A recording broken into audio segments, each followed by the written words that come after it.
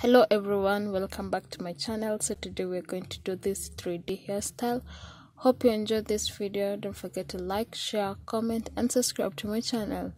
So I'm just moisturizing my lips, and I did this like these cornrows the previous night, and I think I did a good job. And now I'm just taking my borax butter and just like applying on those cornrows, just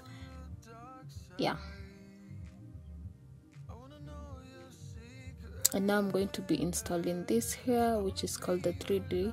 I bought this like, I don't know, I can't remember the date, but I bought this here a while back, and also I've done a video, so I'm just going to link it up above here so that you can go and watch the video.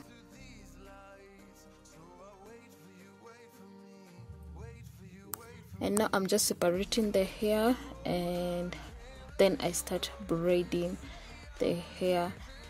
The reason why this braid is called the 3D is because that you can achieve 3 styles using the same braid.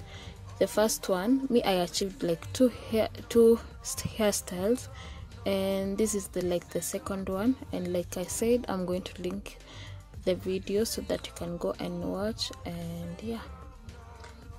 And one thing, this I used like 2 packets of the hair, and the company that I used, it was by Angel. And so if you don't know how to crochet your hair, you can watch other videos on my YouTube channel. Go and watch and you learn 1 or 2. Just basically you just put your latch hook under the braids, and then you pull the hair which you had already made a loop, and then you tie like a knot, like I'm just showing you right now. Pull through the hair and you tie, easy peasy. I just tied it once because it can't unravel. If it was thin hair, I would maybe tie it twice or thrice. So enjoy this video and leave a comment of what you think, if I did a good job. Let me just let you watch the video and leave a comment down below to tell me how, if you want to try this hairstyle out, if you can try this hairstyle out.